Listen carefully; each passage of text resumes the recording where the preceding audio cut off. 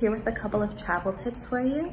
I totally recommend to leave some space in your luggage when you go there because you probably will buy something to bring back while you're abroad, whether that's souvenirs, clothes. Definitely leave a little room or bring an extra empty bag just to have that space to take back with you on the plane. And then also while you're abroad, I totally recommend having a travel buddy or at least telling someone where you're going to be at any given time, especially if you're in an area you've never been to or you don't know that well.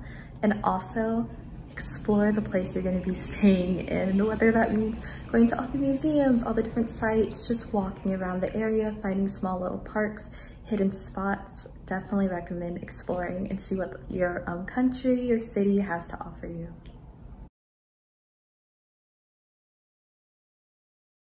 My travel tip is to familiarize yourself with the public transportation available to you in your host country and in the city you're staying in. It's really useful to talk to program directors to learn about which modes of transportation are most affordable, effective, and safe for your time abroad.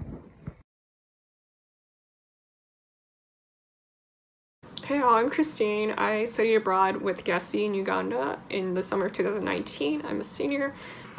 Quick travel tips.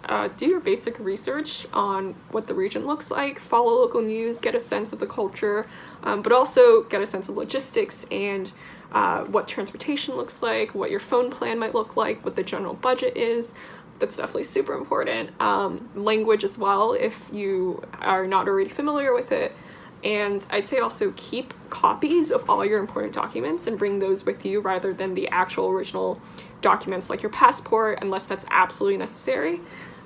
Keep like a handy travel pack if you're going to places, and have that, you know, be visible in front of you, especially if you're going in crowded areas.